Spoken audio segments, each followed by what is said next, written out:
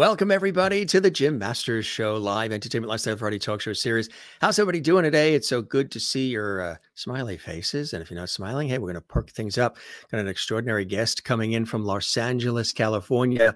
For those of you who are Sherlock Holmes fans and also fans of Dracula and Frankenstein and lots more, let me tell you, we've got an extraordinary guest joining us. Leslie S. Klinger, the world's foremost Sherlock Holmes, Dracula, and Frankenstein expert, and so much more, is poised and positioned to share a lot of incredible stories with us. Also, he is a prolific author. He's an entertainment tax professional and attorney during the day. And then he wears another hat later on. He is a real expert. Don't you love that photo?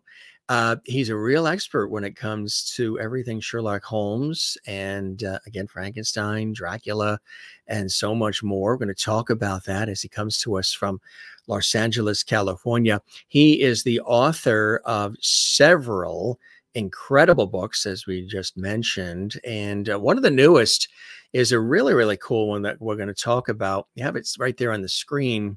Take a look at that, The Strange Case of Dr. Jekyll and Mr. Hyde. We're going to talk about this and so much more, but he's also penned, he's a prolific writer, so many incredible books. This one on Dracula, and take a look at this one too, Sandman. We're going to talk about some of these others. H.P. Lovecraft, he's an expert on Lovecraft as well. And of course, Sherlock Holmes here, and The Anatomy of Innocence. These are just a few of the many. More Sherlock Holmes, of course.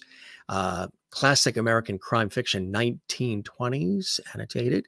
And also Watchmen, annotated as well. We're going to talk about some of these as we go along.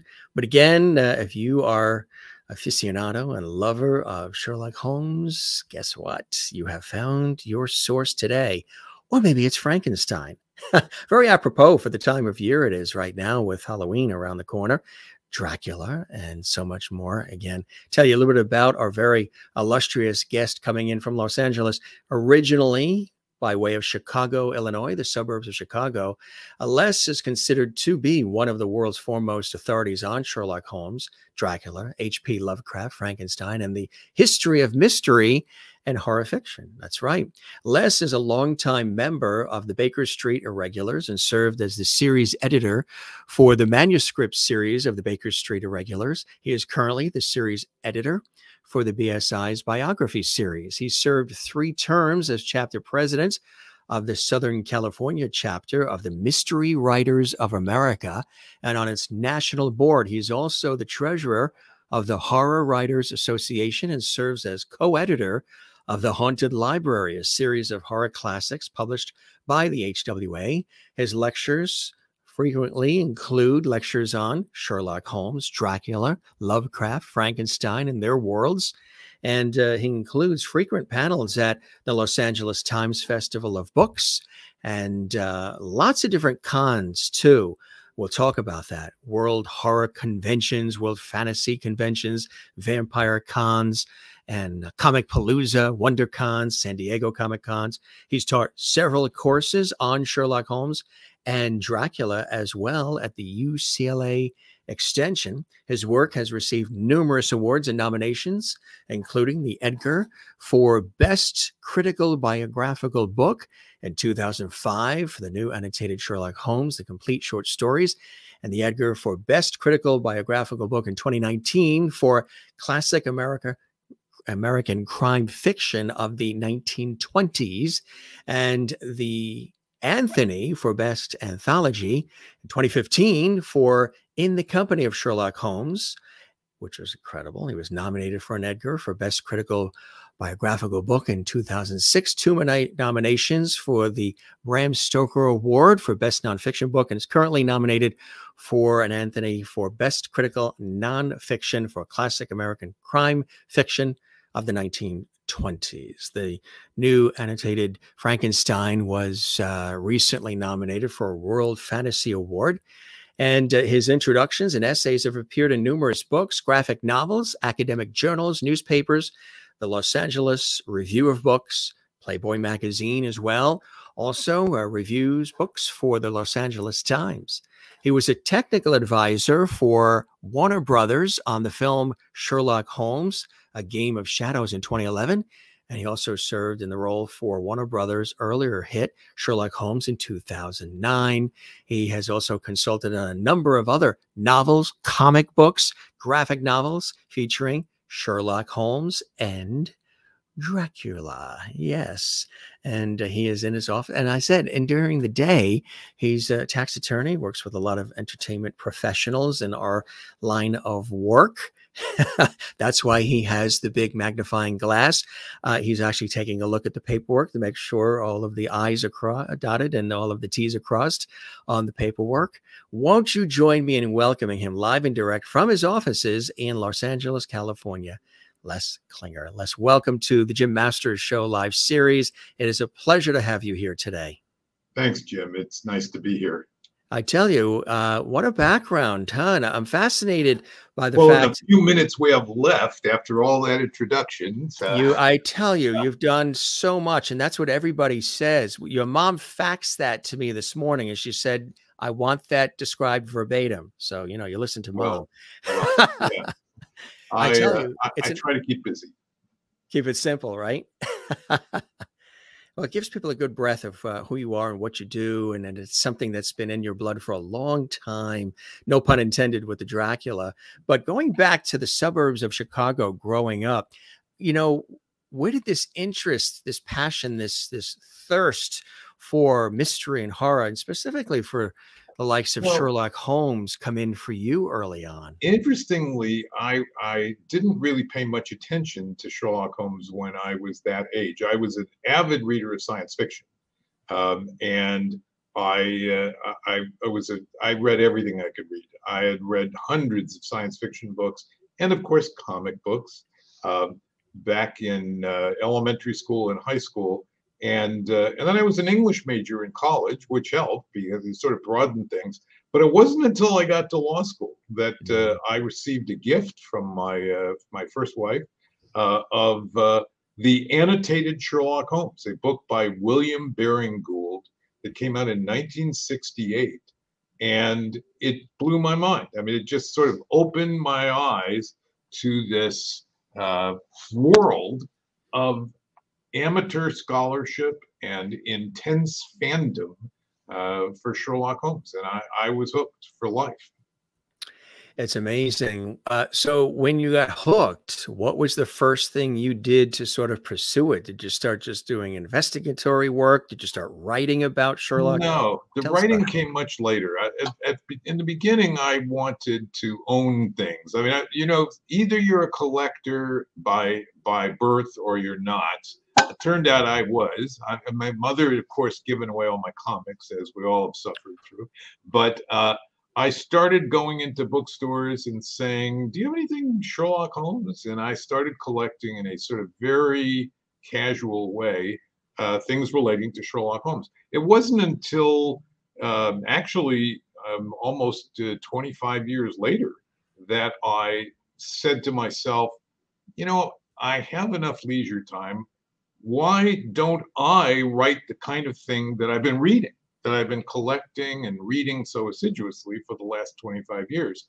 And so I just started writing articles for what we call Sherlockian journals. And then that turned into this crackpot idea that I would re-annotate the stories that Baring Gould had done it. I would do it now, adding 30 more years of scholarship. So I started doing that, and to my delight, it got an improving audience, and it turned into bigger and bigger project. And then in 2002, out of the blue, I got a call from a senior editor at a major New York publisher who said, "You know that old Baring Gould book that you love so much, Les?" They didn't know that part, but they said, "We want to put out a new edition like that, and we hear that you should be the editor." It was like, me? Yeah, right. So I did it, and I had so much fun doing that when that project was over, I didn't want to stop. I wanted to sort of keep going with more books, more fields, and the rest is history. I mentioned in the beginning that you balance the two worlds, you know, as a tax attorney during the day, doing that intensive work. And then, of course, being a writer, and that is true and runs through your blood. How do you balance it all? How do you balance doing all of it at the same time? Or do you have it structured in a way where, okay, we do this and then we go back to doing that? How does it work for you, Les? Well, the first most important element is a loving family. A family that understands that you're going to disappear for hours on end into stacks of books and go do things.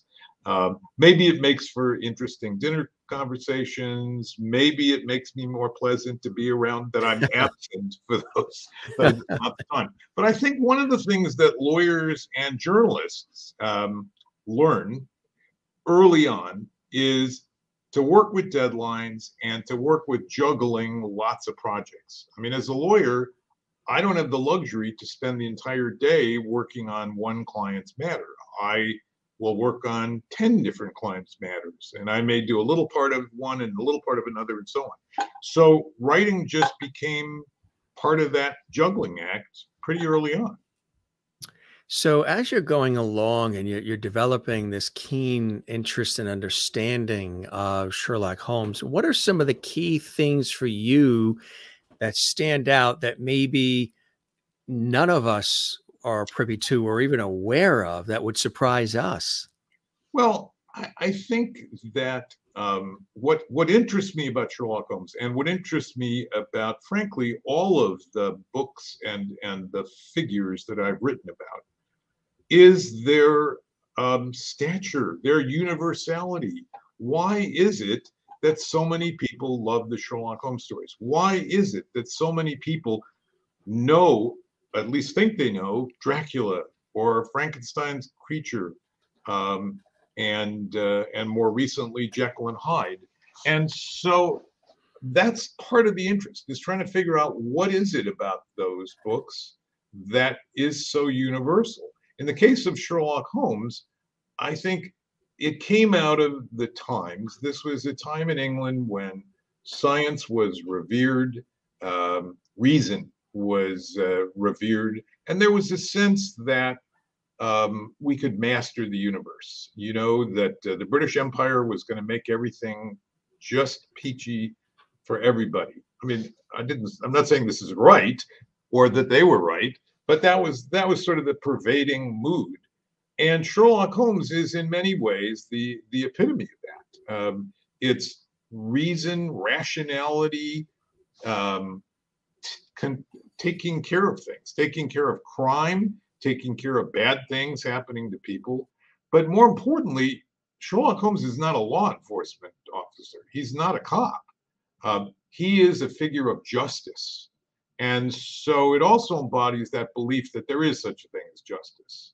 And Holmes works for justice, not just to catch the criminal. I think in the end, all of us admire Sherlock Holmes and think, gee, it would be great if I could be like that. If I think of it, I call Holmes a superhero with an attainable superpower. If we just work hard enough, you know, if we just study hard enough, we can be like Sherlock Holmes. And I don't know if that's true. I've never achieved it, but it seems like something that we ought to be able to do. So that's one of the good reasons to read Sherlock Holmes. It gives us a goal. It gives us an idea that we can be like that, just and fair and reasonable. Are there, in addition to those three characteristics, are there other characteristics that that resonate with you that Sherlock Holmes has? Sure, he's a bohemian.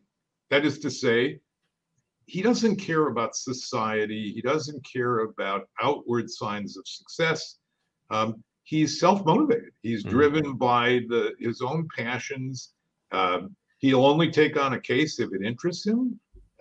And wow, I mean, I wish I could live like that. Right. Just sort of independent of the approval of others. and independent of the economics of it and all that. So sure, all of those, they're little fantasies. I mean, I don't think I'm ever going to achieve that, but it seems like something it's worth fantasizing about because they're laudable goals. Absolutely right. Yes. What is it that has intrigued you about the others, about Dracula, about Frankenstein? Does this go back to childhood at all? No, not really. I mean, Yeah. somebody asked me the other day in an interview, what really scares you, Les? And I said, the big bad wolf. I mean, that was one of my childhood fears. I used to have nightmares about the big bad wolf. And of course, like a lot of people, I was scared of the dark. But no, I think my interest in Dracula. Mummies were pretty scary too. Yeah, yeah. My interest in Dracula and Frankenstein's creature were really, again, like Sherlock Holmes, sort of more interested in why are we so interested in them. And so when you read the books, I mean, Frankenstein is not a book about a mad scientist who creates a creature that goes wild and is afraid of fire and chased down by the villagers. That's not the book. That's a movie. The book is a very serious consideration of parenthood, of having a motherless child, that's the creature, and a father who essentially abandons his progeny. That's Victor Frankenstein. The villain of that book is not the creature. The villain is Victor, who abandons his own creation. Dracula is very much about the fascination of life and death, the borders between life and death, the fear that foreigners are invading us, invading England, taking our women. That's very much a subtext of Dracula, as is probably, you'll excuse the expression, a sexual frenzy. There's a sort of a lot of coded sex in Dracula. And all that sucking and exchanging of fluids. So it's looking at the books in a deeper way to understand why they've been so incredibly popular and perpetuated. I mean, these are old books. Sherlock Holmes, the first Sherlock Holmes story appeared 125 years ago, 135 years ago. Right. Frankenstein is 1818. My goodness. That's more than 200 years ago it was written and first published. So there's something going on here that we're still fascinated by these stories. So it seems, as you're saying, which I'm deducing here, as much as there's the fascination in the storylines, the characters, and all that swirls around, you're just as fascinated by the human reaction, the human condition, trying to almost like understanding the psychology of it all. Why do they gravitate to that? Why are they drawn in? What is it they're getting from that? Very interesting. There's a series, I think it's on Netflix. It's called You, and it stars the actor Penn Badgley, and he plays this really sadistic guy who, is after this one girl, and he's always trying to win her over, and he's doing these horrific things. I mean, it can get really tough to watch in a way. But he was interviewed, and he talked about, here he is, an actor. He's playing that role. He's played a lot of he's on Gossip Girl, all these other shows. But this particular role, people just love him in it, and there's a thirst for it. And he's been asked multiple times, why do you think that is? Why do you think people are drawn to seeing this character, Joe, being so awful and horrific and doing these sadistic, horrible things, graphic things? And he said, even he's perplexed as the actor in trying to figure it out. I mean, that he gets letters and he gets notifications and all kinds of material coming his way from people who pour out their heart about how they love him playing that horrific character, and he separates himself from it, and he's fascinated by why are people so. In the beginning, he was almost, as the actor, bothered by the response that people had, that they're actually in love with him and in love with the character. It's an interesting thing when you really break it down, isn't it? So yes, I've spent a lot of time looking at what I think of as sort of the popular culture aspects of these stories. I mean, when you look at Sherlock Holmes, is clearly the most filmed character of all time. I mean, there's something like 250 movies, and that's not counting episodes of Elementary or things like that. That's how many different film versions there are, how many different actors have portrayed him, and so on. And the same Dracula is way up there. So is Jekyll and Hyde. I mean, hundreds of films, comic books, graphic novels, stage plays, etc. But you're talking, Jim, about really even deeper questions. The deeper questions are, and we're talking about mysteries and horror. Why? Why do we want to read horror fiction? I have my own theory about that. It's maybe a crackpot theory, but my theory is that it's an experiment. It's about practice. We want to be scared, but we want to be scared in a way that we're in control. We're in control. We can always close the book, go put it away, read it again the next night, turn on the light, etc. So it's a way to experience really scary things and the thrilling emotions that come with it, but we're in control. Mysteries are different. Mysteries, I think, in many ways are a reassurance to us that in the end things will come out well, because that's what it is. I mean, that's what happens in a mystery. There's order imposed on chaos, and a detective or a police officer, in the end, if it's a good mystery, solves the case and says to us, okay, we fixed things now, and we'd like to believe that that's the way it's really going to happen. It's interesting. I finally came to the deduction that I prefer psychological thrillers versus graphic horror. Like, I would rather see, an Alfred Hitchcock type thing, Twilight Zone. Gee, twisted ending. Wow, this can really happen. Gee, look at how all the neighbors turned against each other, thinking that the neighbors across the street were the Martians. Just sort of these fabulous observations of everyday life and how we've even seen some of that in the pandemic, how people have acted towards each other. That some of it's been like episodes of the Twilight Zone. A preference for that, figuring it out. Is somebody behind the door? Are they under the bed?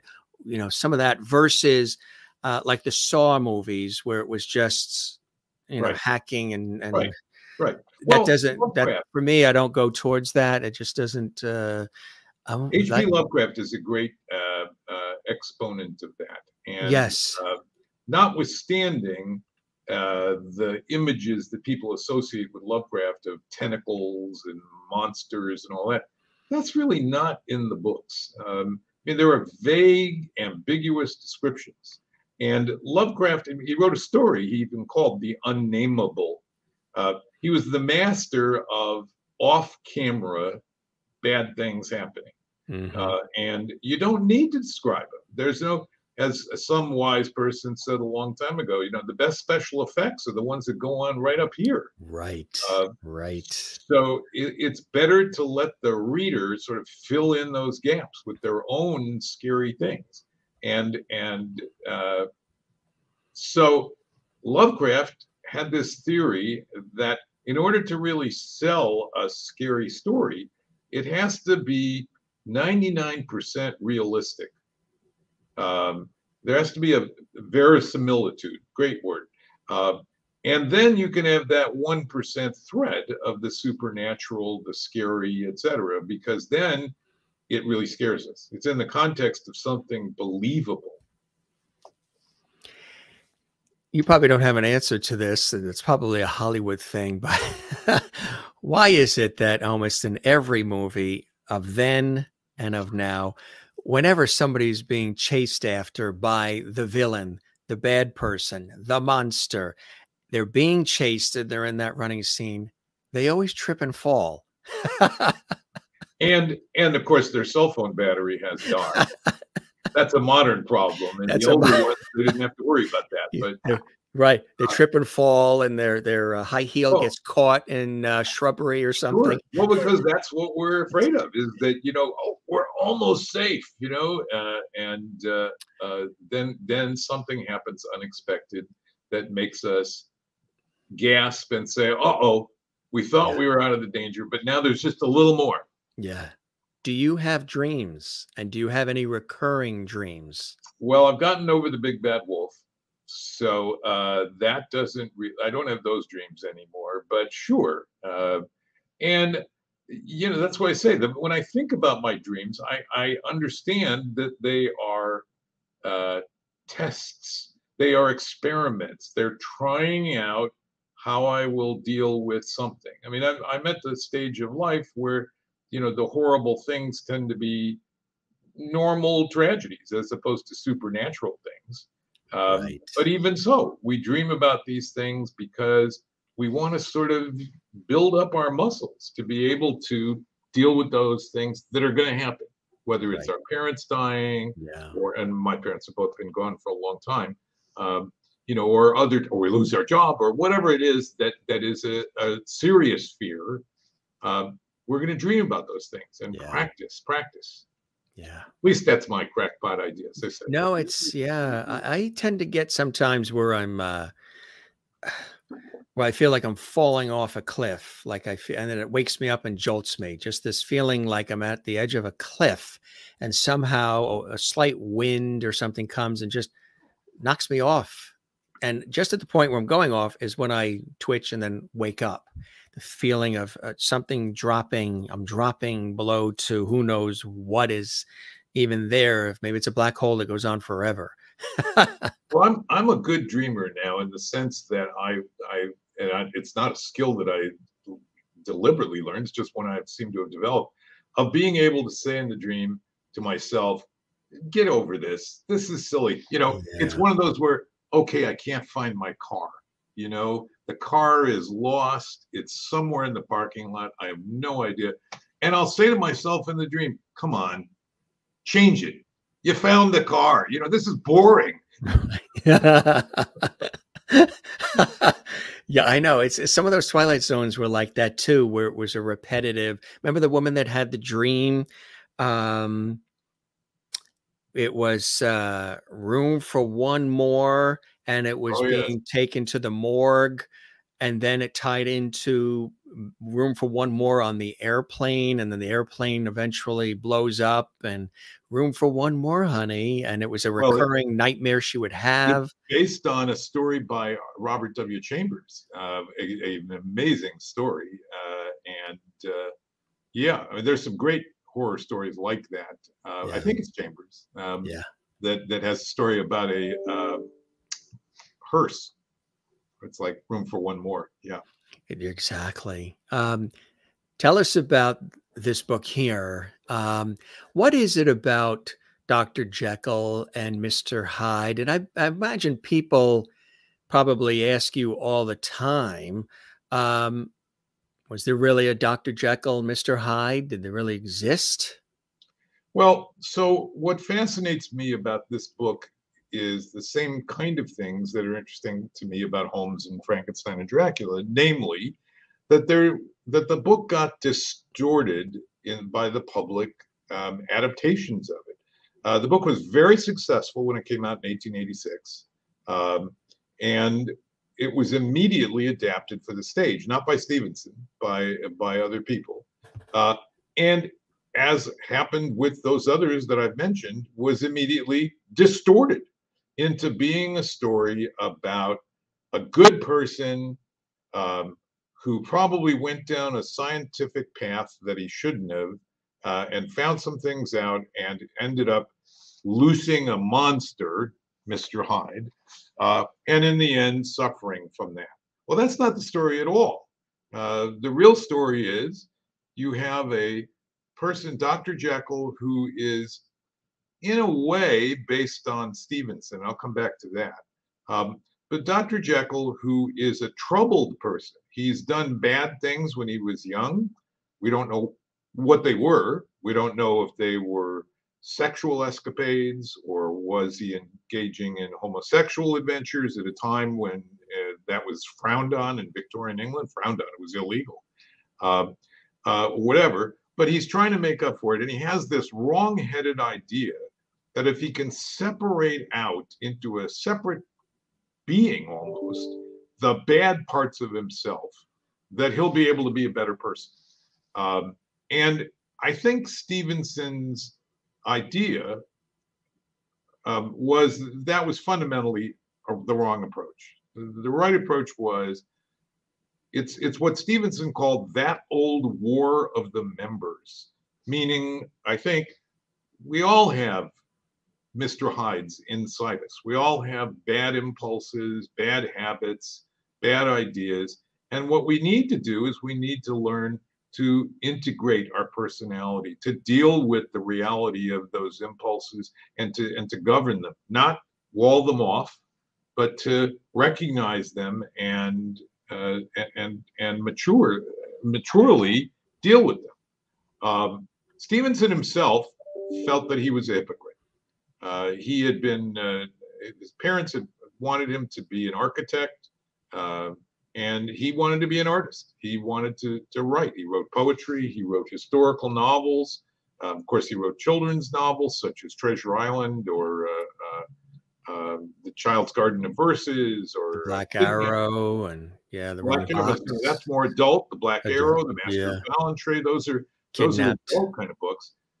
But he finally chucked it. He was living in England, a respectable life, and finally said, you know, I got to be true to myself here. And he picked up and he moved to Tahiti and with his family. Some people said that he wrote, now again, could be just myth, but you hear these things bantied about, that he wrote Jekyll and Hyde while on a cocaine binge or something like that. Is that a great myth? It's so Stevenson had respiratory issues for most of his life. I mean, he was not a well person. And like many Victorians, therefore, he dosed himself with lots of cocaine and opium-based drugs because that was what you could get at the pharmacy. What they had for that, yeah. And remember, this is a time when mothers are being told, you know, hey, your baby's bothering you with the colic.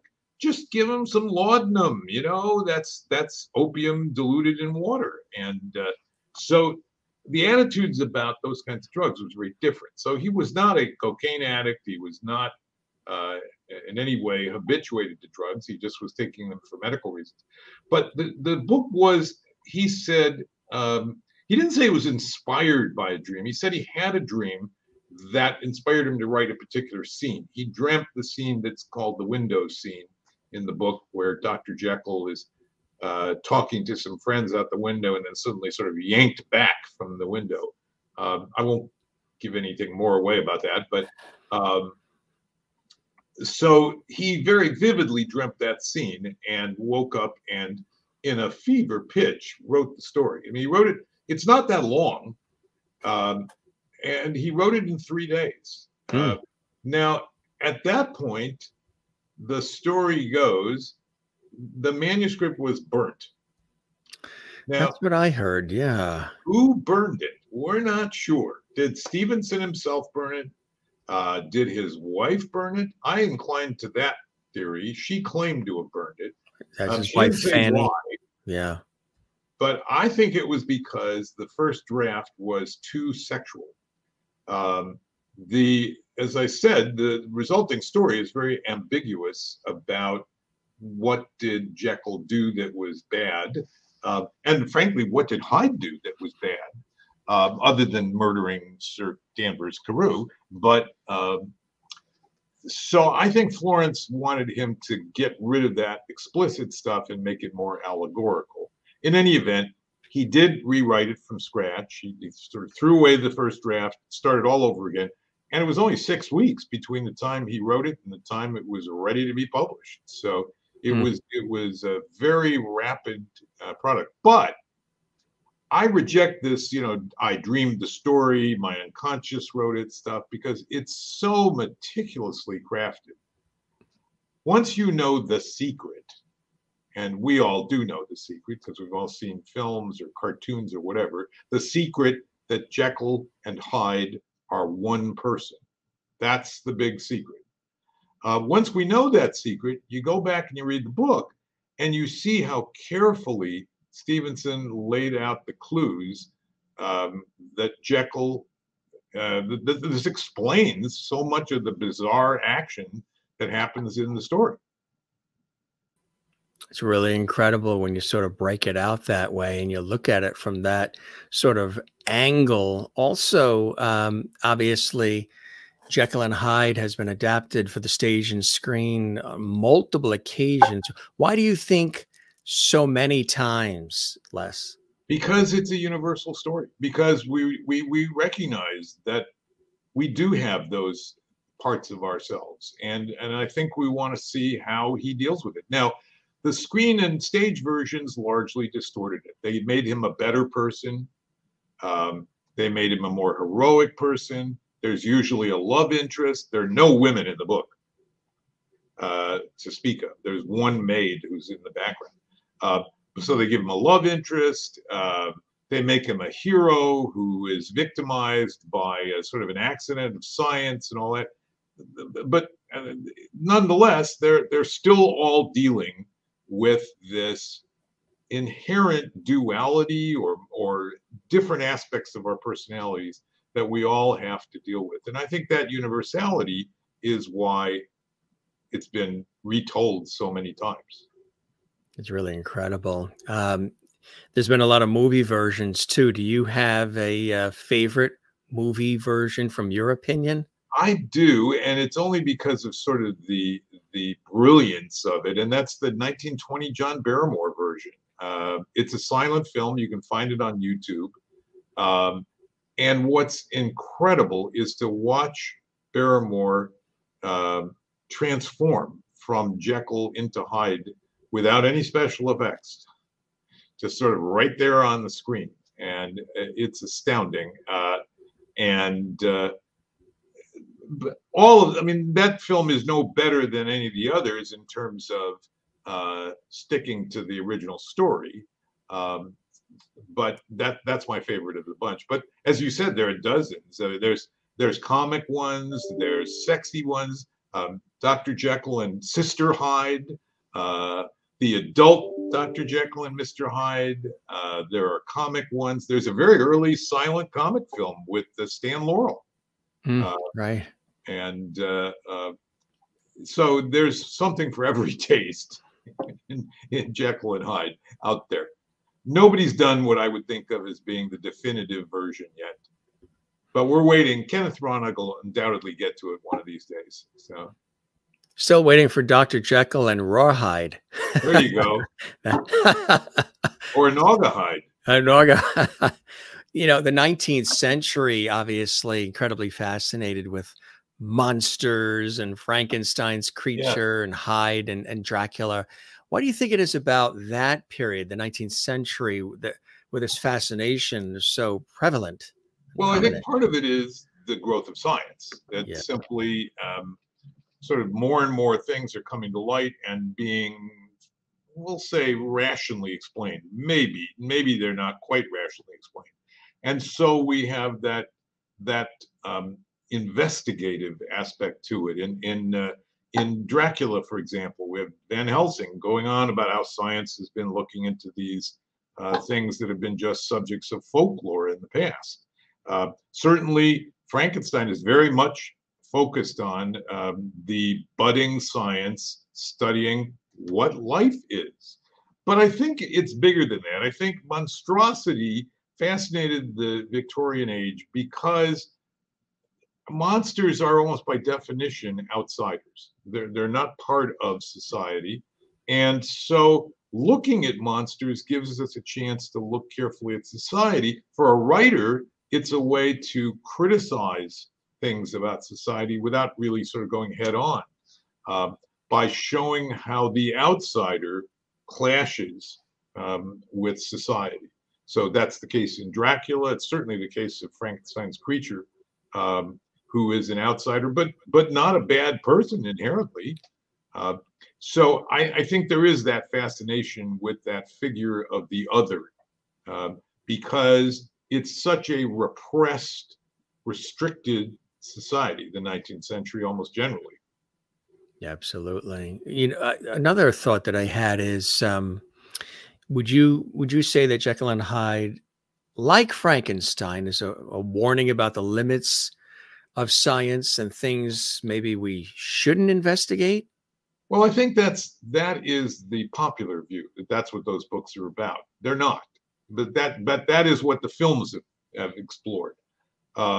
And Lovecraft, by the way, is also interested in that theme. I mean, Lovecraft is there writing in the 1920s and the early 1930s, at a time when physics is going wild. You know, we're discovering the galaxy outside of our own little universe. Where they discovered Pluto during Lovecraft's youth, and And now so they took it away from being a planet, yes, or well, Pluto. okay, so it's a TNO now. So, but Lovecraft was very interested in the science, and yes, he very much thought that we should be scared by the amount we were learning, that we were going to learn things that maybe we were better off not knowing, not because they were dangerous, but because they would make us realize how insignificant humans are in the cosmos. I don't know that that's, I mean, I don't agree with him. And he was a strange duck, racist, a bit of a recluse, but he was responding to the science. And I think what it showed us was the opposite. Isn't it incredible that we live in this immense galaxy and that we're this little tiny speck of dust in a corner of it?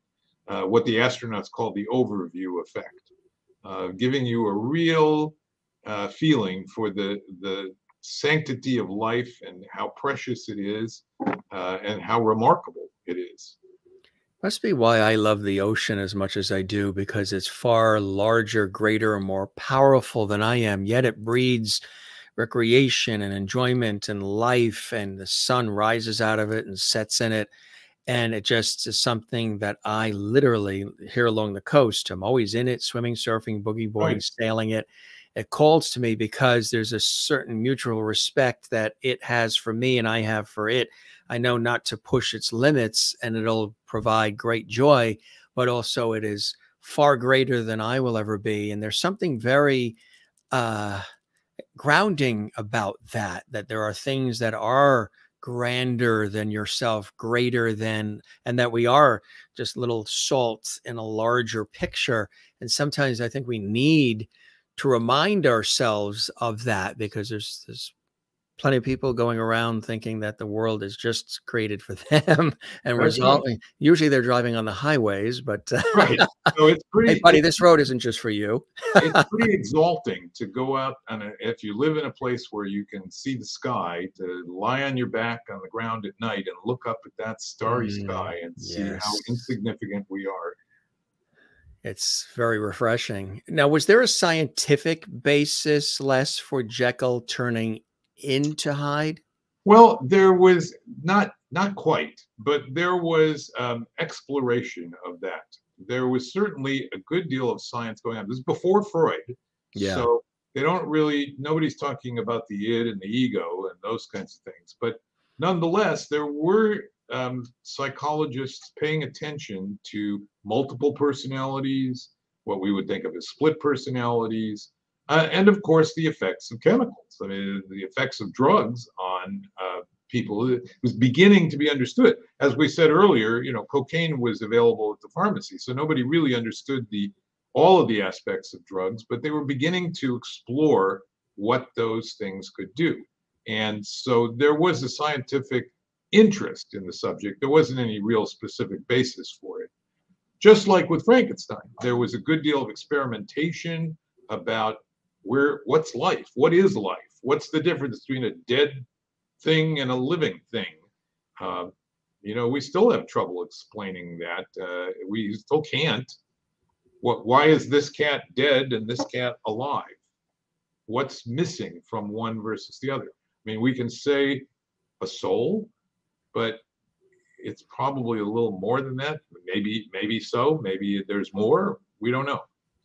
So we still don't have answers to these questions, but the interest was brewing in the 19th century. Yes. I want to take a look at some of the other works as well. Tell us about this one, Les. So Sandman came about. Neil Gaiman and I have been friends for maybe 15 or 20 years. And we had a lot of debates over the years about what I should work on next.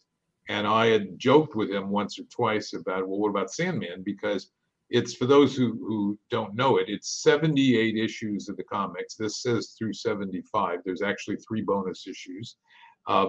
And they are so literate, so intricately detailed, with historical background, pop culture references, and so on, that to me, they cried out for annotation. And we always joked, and Neil would say, well, let's wait till I'm dead. And then one day he called me up and said, you know what? I'm actually starting to forget why I wrote some of the things I did. We should do this now. And so he said, I'm calling DC. And he did. And they said, okay. So it was a joyful project. It was the first time I had done an annotated book with a living author, and therefore a very different experience. I actually got to write my notes and then show them to the author and say, what do you think? And Neil spent a lot of time on the notes, going over them and saying, you got this right, you got this part wrong, you should add a note about this, and so on. And by the way, we did it again with his American Gods. You didn't show the cover of that, but in 2020, we published Annotated American Gods, his great novel. Same thing, very rich. But this was unique. Nobody had ever done an annotated comic book before. And I don't know that there's very many that can withstand annotation, is probably the right description. But Watchmen, which you did show the cover from, is one of the small number of others that could bear that kind of sort of careful study of the story, of the text, of the details. It's a very, very rich story set in the Vietnam War era.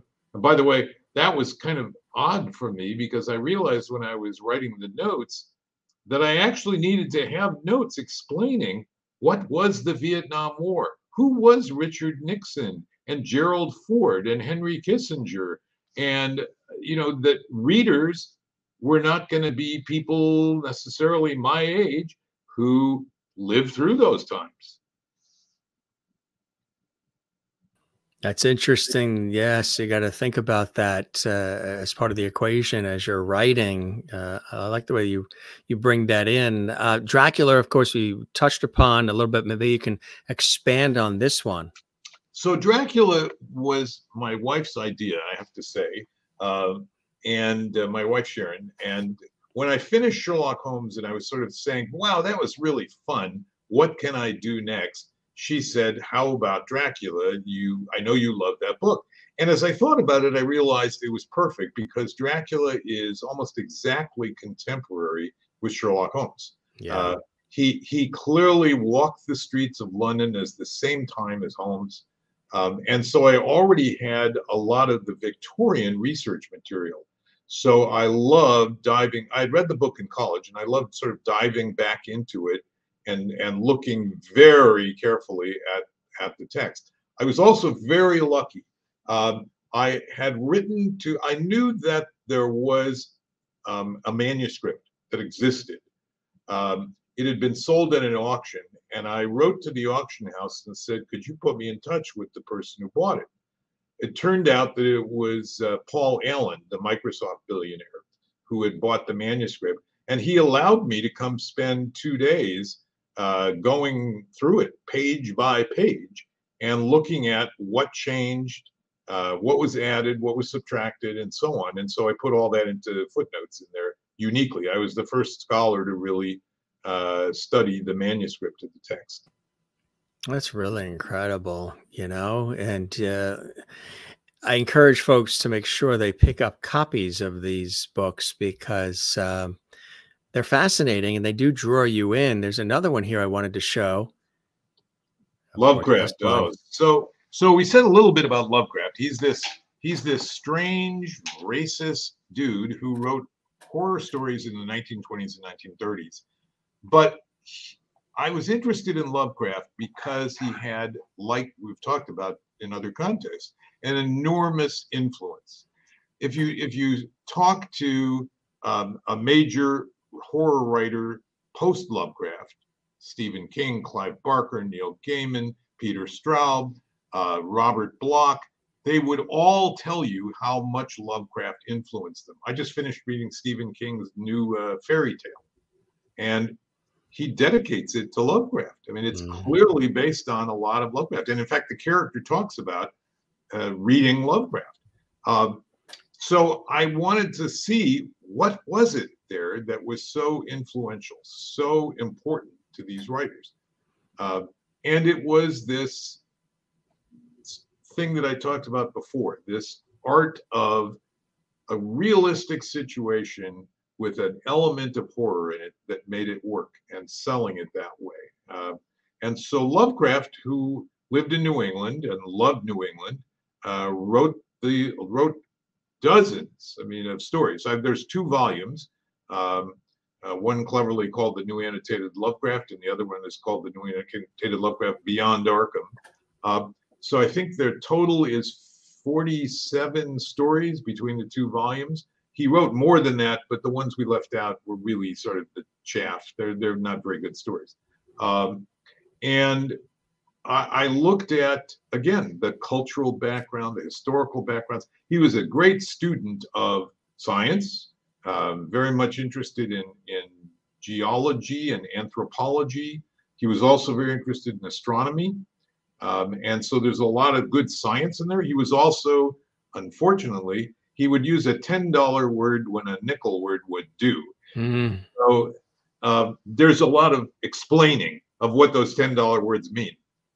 But it was a lot of fun to do. And again, there's a very strong Lovecraft community, like Sherlock Holmes, that gathers every couple of years. I was just there this summer. It's called NecronomiCon.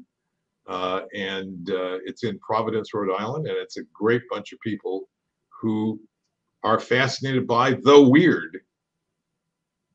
It's amazing. You go to a lot of those conventions and cons and all, huh? You've been through the years. You've gone over the years. There are a couple of big ones. I live in Southern California, so San Diego Comic-Con is a treat. I always describe it as 150,000 of your best friends. It's an experience. Yeah. But it's amazing how many writers actually go to Comic-Con, and so it's about seeing friends and geeking out a bit. There's a big one in New Jersey. Isn't there a thriller one? There's a bunch of them. They're all over the country. There's a big New York Comic-Con, but San Diego is still the biggest. New York is coming up fast, but San Diego is still the biggest. And the big mystery convention is called Bouchercon.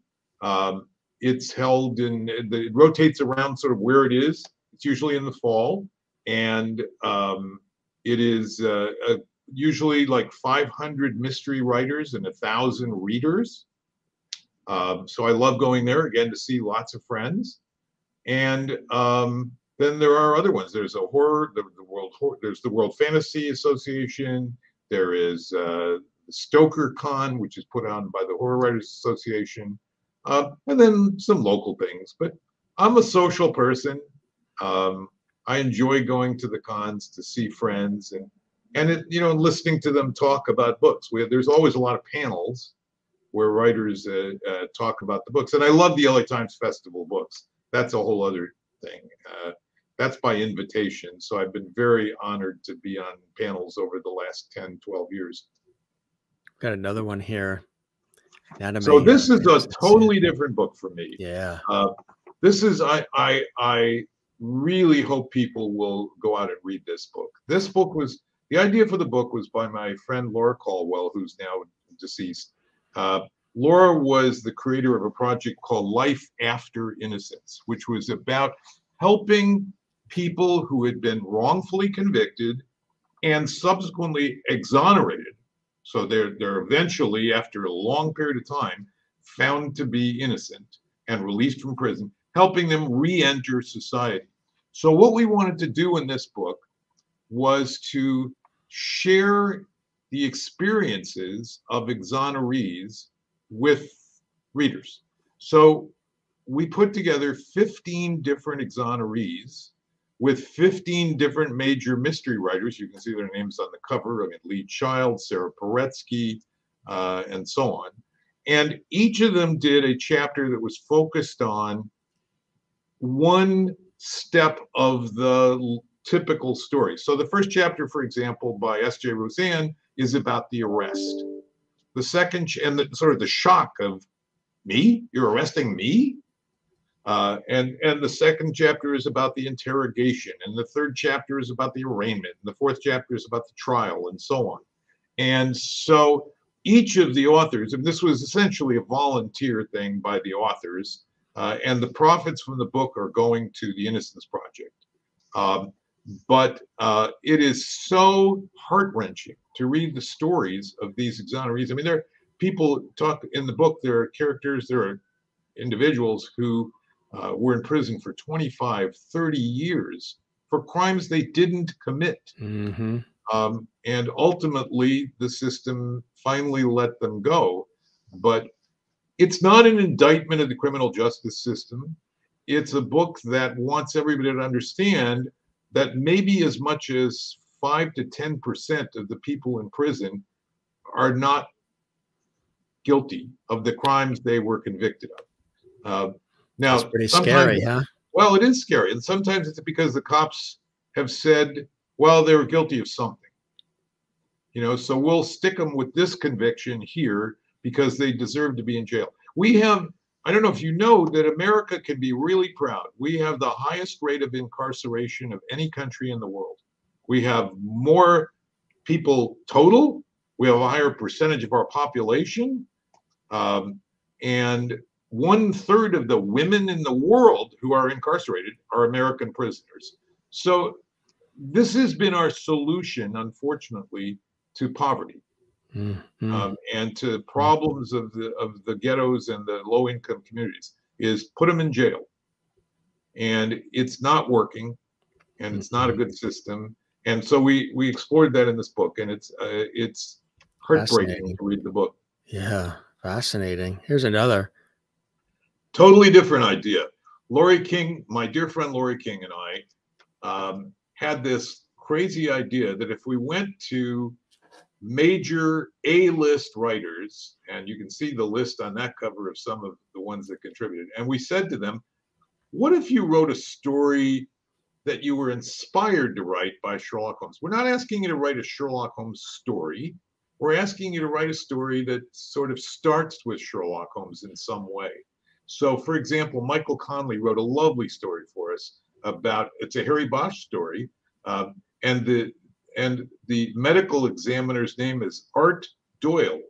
And there's some Sherlockian behavior in the story.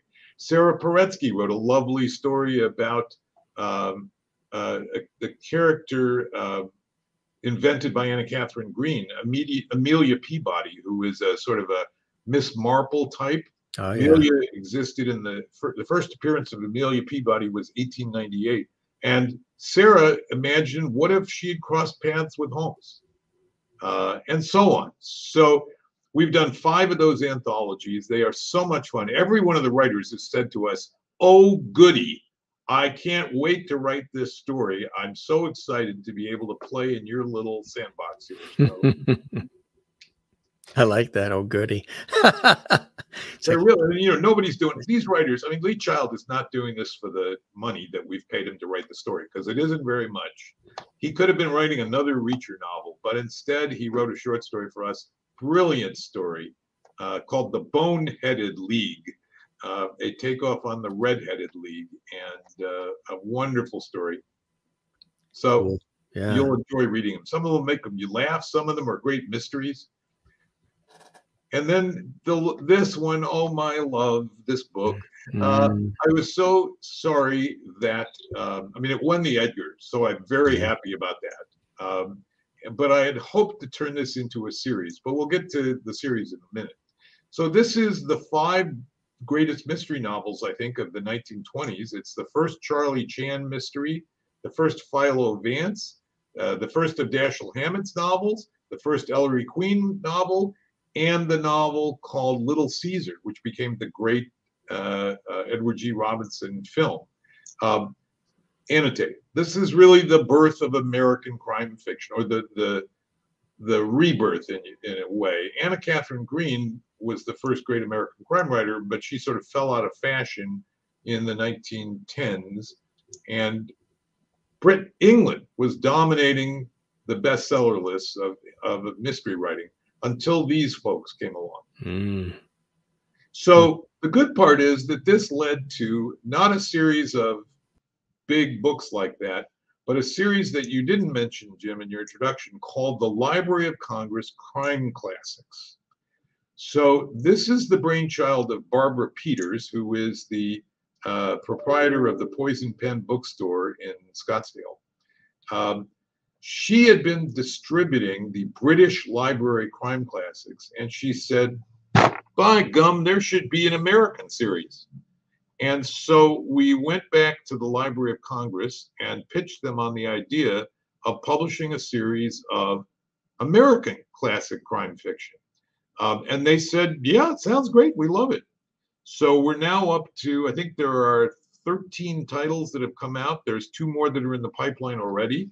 The series has no signs it's ever going to end. These range from The Dead Letter by Seeley Register, which is the very first American mystery novel.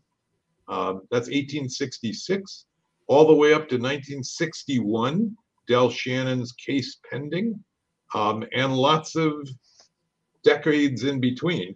I'm the series editor. I get to pretty much pick the title, and then I write. They're not heavily annotated, and they're not illustrated because these are trade paperbacks. They're aimed for, we hope, sort of a mass readership and schools. I'm hoping that they will be used in schools. But they're wonderful, amazing titles. The one that's just coming out is called Room to Swing by Ed Lacey. It won the Edgar for Best Novel in 1957, and just got a starred review from Publishers Weekly. They thought, yes, it is. It's a great book. It would have been nice if they said my edition of it was great, but they recognized it was a great book. And so it's been a lot of fun sort of bringing these titles and these authors back into the spotlight that they deserve.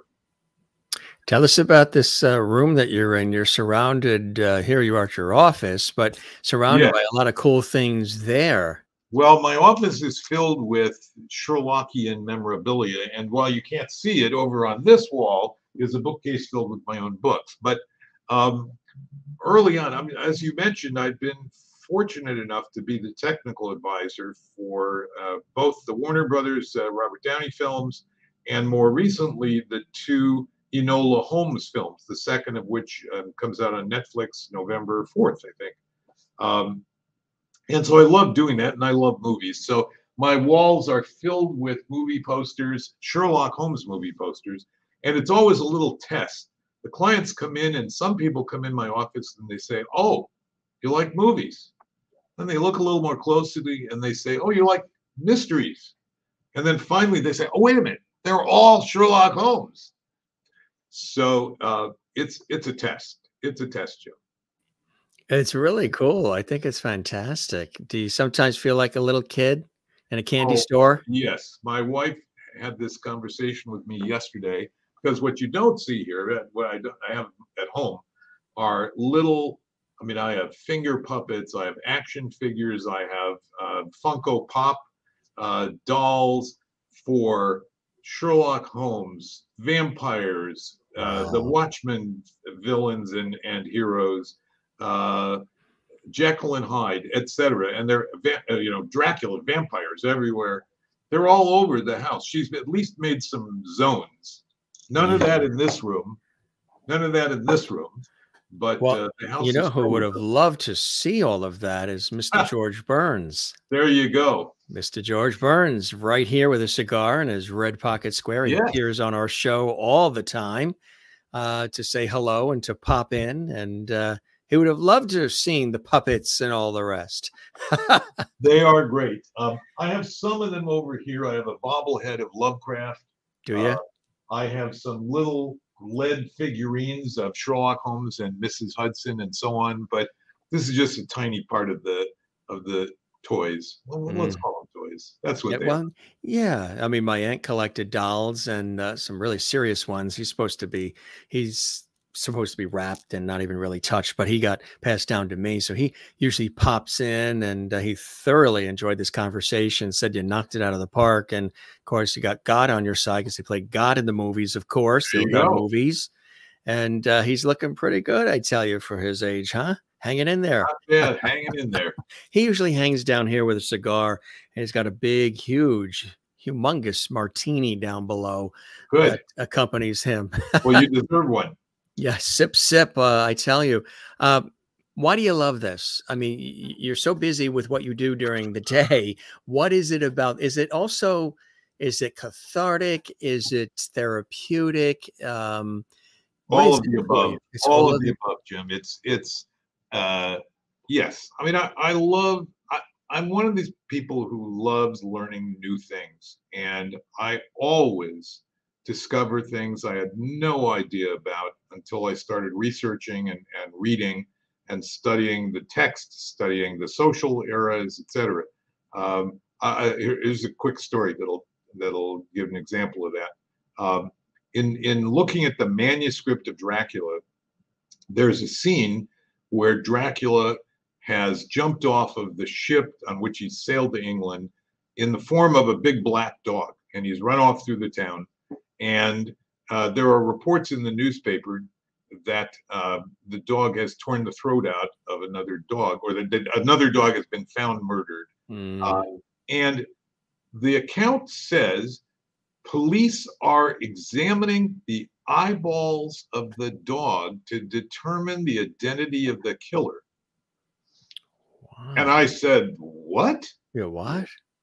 Well, this was a cockamamie pseudoscience of the 19th century. It was called optography. It was the idea of a scientist who said the retina functions like a pinhole camera, and at the moment of death, it will record the last image it sees. And so he tested this. He killed a lot of bunny rabbits trying to see if he could prove that. Ultimately, it failed. But this was taken very seriously. And it was just a revelation that this science had even existed. It's a perfect example of this sort of the eureka moments that happen sometimes in doing the research. And that's what makes it really fun. But I love doing it. I love producing these books. I'm astounded to discover that there are actually people out there who say, oh, it's another Klinger book. You know, it's like, really? I've achieved that kind of audience where people want more of these kinds of same books that I want. I love reading these annotated books, and so I love creating them. Talking about the recent, and congratulations, and then going back in time, looking at some of the previous works, what's also on the horizon, on the forefront? Because I know this recent one was just released a couple of days ago. Yeah. Congratulations on that. Thank you. Are you writing already the next one? I mean, is there? Well, it's not quite that simple. It's a matter of making sure the publisher is eager to do it. That's the way it is in the nonfiction world. You don't write the book first and then try and find a publisher. You find the publisher first who says do it. I mean, I've pitched a number of titles over the years that I've been turned down on. But fortunately, I've always got a Library of Congress Crime Classics project going on. We're working right now on the Canary murder case, which is by S.S. Van Dyne, who created Philo Vance, the great detective of the 1920s and 30s. And we're talking about the next big title. We've kicked around some ideas. It's premature to announce what it'll be, but there'll be another one, I'm sure, just because I get twitchy. You know, I got to do something. Yeah, yeah. This is well, it's legacy building as well, and there's so many people that are, you know, sinking their teeth into it. Again, no pun So to intended, speak, but they're yeah. really they right, exactly. And you've hit a chord with people, which I think is fantastic, and really breaking down and celebrating some of these iconic figures in our lives and so many others, as you are as well. This is such a perfect, I said that you were examining, you know, somebody's tax paperwork Right. with Well, the big, there's a famous scene in one of the my favorite Sherlock Holmes story is called The Blue Carbuncle, uh, mm, which is a Christmas story. And yes, in that story, Holmes himself is investigating a battered old hat for clues. And I don't need to go into it in depth, but the picture was actually taken in Istanbul because they invited me to speak at a convention of Turkish mystery writers. There were 3 English-speaking writers and a whole bunch of Turkish writers, and it was amazing fun. But they took that picture as part of a whole series of press photos. So it's fantastic. It's so apropos. It's so perfect. it looks uh, kind of serious to me. It's I mean, I don't know if I would ask this question, but I think I will. Do you have a preference? What brings you the greatest joy? What you're doing in the day, or this fabulous, not really a hobby, because it is like a career as a writer and penning these incredible that's right. works. It's It- the Jekyll and Hyde. It's right. Mr. Hyde's career. Both have their reasons and have their, Yeah. I mean, the answer is, Jim, I still love practicing law. I enjoyed the interaction with clients, with other advisors. Um, I enjoyed some of the puzzle aspects of some of the things I do. I mean, there's sometimes the planning is a problem to be solved. It's, you know, you have to sort of figure out a solution. Some of it is simply helping families solve their own family issues about money yeah, or about dysfunctional relationships. yeah, So I really enjoy that very much. I mean, I wouldn't, at this point, I don't see myself giving up either one of the 2 jobs. yeah, yeah. You love them equally, which is fantastic. What are some of the other things that give you great blessing and joy in your life, Les? 5 wonderful children, 6 beautiful grandchildren, a loving wife. I love to cook. You do. Um, What's the and less specialty? um, pasta, probably some form of pasta, but I'm not a very good cook. I just love to cook. I like that distinction. The materials, the books and all, we have your website up on the screen there Right. too, but they There are can links also to find every book. Yep. and Amazon as well and all the There are usual. links to Amazon, Barnes and Noble, IndieBound, whatever your preference is. And hopefully you will find many of these at bookstores near you. What would maybe one before we go, one little nugget maybe about Sherlock Holmes, Frankenstein, Dracula specifically, that you learned in just your study that maybe would fascinate us, that isn't something that we would be aware of or it would be on the tips of our tongue about each of them? Well, in the case of Dracula, I've already told you a great one that I found. Yeah. So in the case of Frankenstein, I guess I would say that I too suffered from the wrong-headed idea that it was a book about a mad scientist and science gone wrong. Instead, I was really overwhelmed to learn the realities of Mary Shelley's life, her relationship with Percy Shelley, her relationship with her father, the fact that she had lost her mother in childbirth, basically, and how autobiographical. I mean, that seems really crazy to say about Frankenstein, but how autobiographical the book was. That was the great revelation to me there. Sherlock Holmes, it wasn't any single thing. It was really Sherlock Holmes. The great discovery for me, frankly, has been the friendships that I've made over the last 30 years of immersing myself in the world of Sherlockians. Somebody wisely said it begins with a common interest in Sherlock Holmes, but it ends in these deep friendships. And if you are interested in Sherlock Holmes, almost every city in America, you'll find a Sherlock Holmes club of some sort, where you can hang out with people who like to talk about Sherlock Holmes and how they love Benedict Cumberbatch, or they hated Johnny Lee Miller, or they loved Basil Rathbone, or hated Jeremy Brett, whatever. So it's a grand entry card to a world of wonderful people, good friends. Was there ever interest as well, because of this keen interest in these figures, in others such as like the Boston Strangler and others in that? Yeah. I don't really have the chops, I think, to be a true crime writer, but certainly the historical figures. I mean, I've done annotations of Phantom of the Opera, and some of the other books that are sort of crime related. I've been wanting to do a book about Jack the Ripper for a long time, but it's a different skill to write a nonfiction book as opposed to an annotated book. And so someday, perhaps. Someday. Stay tuned, as we say in the broadcast biz. Stay tuned. Well, this was fascinating. This was really fantastic. And we appreciate all the time, Les. I hope the show really met whatever expectations you had, and you enjoyed the time with me, as I certainly have with you, Les. Thank you. It was really a pleasure.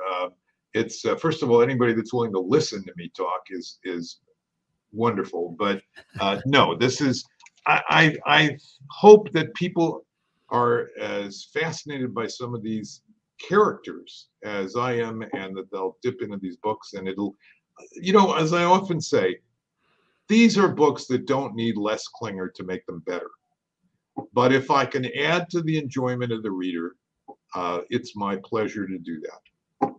And more to come, more to come. You're still doing your thing for the benefit of all of us, and the enjoyment as well. Congratulations on all of it. You've got a lot of product out there for people to enjoy, and we will keep the porch light on for you, Les. You're welcome back to the Jim Masters Show series anytime. Thank you.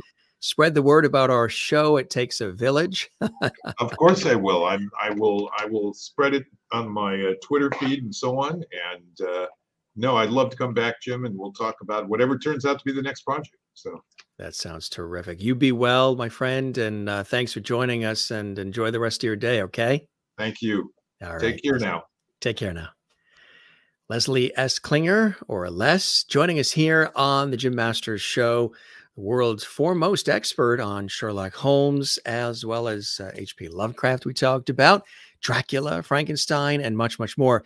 If this fascinated you guys and you missed any of it and you'd like to see it again, it's archived on our YouTube channel, which is Jim Masters TV. You can see this again, and you can see hundreds and hundreds of episodes of the Jim Masters Show live entertainment lifestyle variety talk show series for your enjoyment. What a fascinating conversation. How you got a chance to learn a little bit more about these legendary figures in life, and have it broken down by a gentleman who has spent many, many years being fascinated by it all, and writing about it, and sharing it with all of us. And just to think, he has a full-time day job as well. I relate. But if you do what you love what you do, as we talk about a lot on the Jim Masters Show live, it all just comes, effortlessly. A lot of work, blood, sweat, and tears, but it just comes naturally for a guy like Les, and really fascinating. So again, you can go to his website. Everything is there for you on the website, and we'll pull that up again, lesliesklinger.com, and also Amazon and all the other places where you can get books. You can check it all out, and we appreciate him joining us here on the show and sharing in this great, great conversation. Like I say, we have entertainment, we have conversation, we have comedy, we have poignant moments. Our series harkens back to the old school talk shows with a modern vibe, and bringing it all back for all of you. Thanks for joining us, everybody. A real pleasure. Thanks to our lovely squad and all the viewers who have been commenting. We appreciate all that and all the lovely, everybody watching with our international audience. I think that's really cool. Kathleen's in New York City. Thank you, Jim and Leslie, for a great conversation. And thanks for being here. And Maureen in Arizona, very interesting conversation. I feel like I learned something about an unfamiliar topic. Perfect. so did I, as you know, the host of the show and producer. I'm always learning as well, which I think is really cool. And Sherry in Kansas. Thank you, Jim. This was very interesting. Love these stories. Can't wait to get a hold of his books. And thank you for all the great guests. The pleasure is mine. Colleen Gaynor watching. Thank you very much, Colleen. And saying congratulations to Les on all the fabulous books and much more to come. You know, he's having a real ball digging in deep and sharing it, which I think is fantastic. And Sherry also says here, thank you, Leslie, for being here. What a wonderful career. The subject matter is fantastic. I can tell you really enjoy it. Jen Barry in Pennsylvania, USA says, today should be about love and peace. Spot on. We talk about that all the time at the Jim Masters Show live series. And Joan says, thanks, Jim, for a lovely evening. You are very welcome, Joan, and everybody who's commented from around the world. If you would like to see this again, all of these episodes are archived, hundreds of them, for your pleasure here on the Jim Masters site, which is our YouTube channel, and that's Jim Masters TV. As a matter of fact, while you're there, give this episode a thumbs up, like, comment, and subscribe. It really helps us, and it helps that YouTube algorithm. When you subscribe to our channel, when you leave a comment underneath all the episodes and you click that thumbs up sign, we love it, we appreciate it, and YouTube sees it, and they share these episodes out even further around the world. Hit that red subscribe button. There's no cost for that. That is free, and that helps us out right here at the Jim Masters Show series as well. So we thank you guys for being with us. Amazing guests coming up on our show. Tomorrow we have coming in, it's another fascinating conversation. Maya Payne Smart, author, writer, educator, and mom. A literacy action plan from birth to 6, reading for our lives. She's on a big mission as a mom to help kids be literate, help them read and find it pleasurable. It's going to be a fascinating conversation.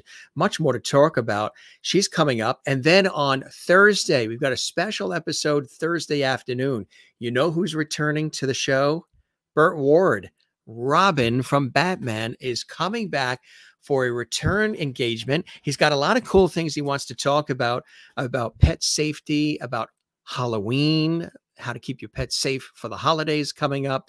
The holiday season, and also we're going to talk about, because he's a big animal rights activist, we're going to, of course, talk about more about Batman and Robin and his incredible career as Robin. He's coming back to the show with lots of new cool things this Thursday at a special time, early. It's 2 p.m. Eastern, 11 a.m. Pacific. All right, gang? So for those of you who want to be with us live when Burt Ward, Robin from Batman, the legendary series Batman, is going to be here. Join us 2 p.m. Eastern, 11 a.m. Pacific this Thursday. It's an early show on Thursday. And you know who's going to be with us on Saturday? Another return guest and another favorite, Voices of Classic Soul. Yes, you may remember that famous birthday episode a year plus ago, when Joe Coleman and Joe Blunt and Theo Peoples joined us. The hilarity, the music, it was hilarious. It was a fantastic episode. And they've been involved with the Platters, the Four Tops, the Temptations. These guys are true legends, and they had formed a couple of years ago Voices of Classic Soul.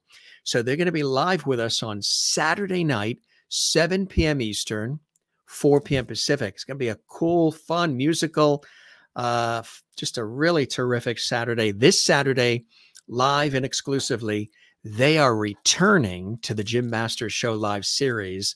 They loved the last time they were here. They wanted to come back, and they're coming back this weekend, this Saturday. Joe, and Theo. They're going to be with us. They're absolute music legends, part of the newer group, Voices of Classic Soul. They are with us. Yes. If you didn't see incredible actress Jenny Kwan with us, she, of course, starred on NBC's California Dreams. She was in Miss Saigon. She's been on The Nanny with Fran Drescher. She's been in Anger Management. She's in Around the Sun Season 2 now, presented by Brad Forenza. She was with us last night. Mairead Nesbitt from Celtic Woman and a whole host of other great things. Matter of fact, today is, well, I think the 28th, her song is coming out, which we talked about, and Man of the House and Grammy and Emmy nominated Celtic violinist. She was with us recently, and so many others. Again, guests that come from all different backgrounds, all different levels of celebrity, all different things they want to share and want to say. And every show is something different. We're not just about actors, not just about music, not just about comedy, not just about food, not just about classic Hollywood or new Hollywood or just Broadway or sports. We are about everything. This is an all around full circle 360 entertainment, lifestyle, variety talk show series with something for everybody.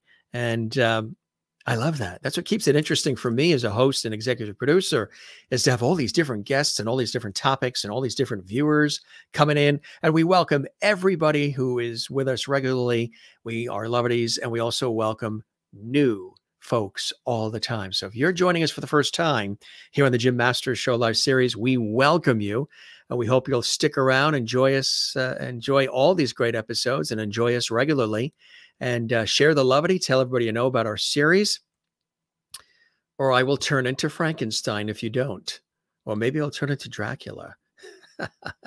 We thank Les for joining us here on the show. He was amazing, wasn't he? Really cool topic. The world's foremost Sherlock Holmes, Dracula, and Frankenstein expert right here on the Jim Masters Show. Really, really cool stuff. We thoroughly enjoyed it. And again, don't forget to leave a comment, comment, and subscribe. We really appreciate all that.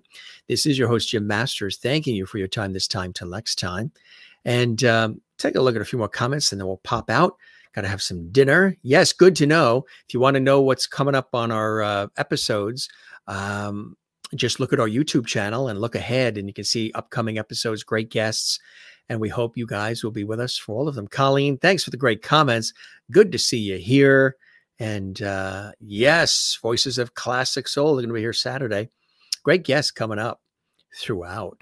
So you guys are amazing. And again, you know what's really nice is so many guests want to return to our show. We've had guests who have been with us 2, 3, 4 times.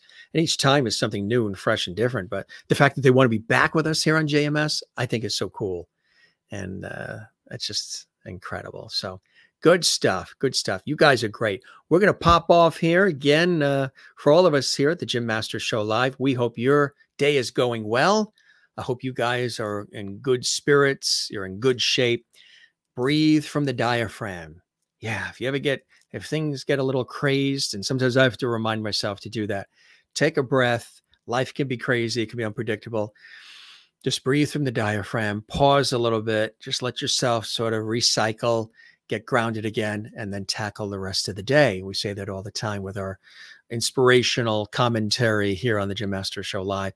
Hope you're having a good day. And again, if you're not, you know where to turn. You can binge watch our past episodes. They'll make you feel good. You'll learn something. You'll be entertained. You'll have a laugh or two.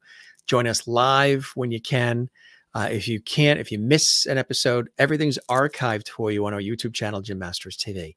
So you can go and you can have a binge party with friends and have a lot of laughs with some of the episodes that have occurred thus far on our series as we're approaching 900 episodes. Really, absolutely incredible. Gang, we don't say goodbye around here. We say see you later and ciao, moi loop, cheers, hasta la vista. We say sayonara. We say slancha, be well, take care. And don't forget to be good to one another and take care of one another, and be sure and be good to yourself. It's really important to be good to yourself and take care of yourself as well. Ms. Pat in Texas says, thank you, Jim. I enjoyed the interview. Thank you very much, Ms. Pat in Texas. Hope your day is going well and have a wonderful night too. Kathleen says, sleep well. You too. You too. Smiles coming in from Colleen Gaynor. All right. Appreciate that. Smiles right back at you. Here on the Jim Masters Show. This is your host, Jim Masters. It's so easy to remember my name. Just say the name of the show, right? I forgot. Be well. Take care. God bless. You got it all covered. Right back at you, Colleen. Take care and be well, and God bless to you as well. See you on the next episode. I'll be here. We're working behind the scenes to put together some of the best broadcasts we can for you, with great content creation coming out here with a lot of thought and a lot of time and attention going into these shows. And we're so glad that you're enjoying them. Continue to share the links, the YouTube episode links on your social media. Let your friends know about our series. And thanks for stopping by. Really appreciate you guys being with us from all around the world, morning, noon, and night, whatever time of day it is. The fact that you're here with all of us, we really, truly appreciate it. So for all of us here at JMS and in Levity Hall, Jim Masters saying take care, be well, and we'll see you here next time on the Jim Masters Show live. Be well. Cheers.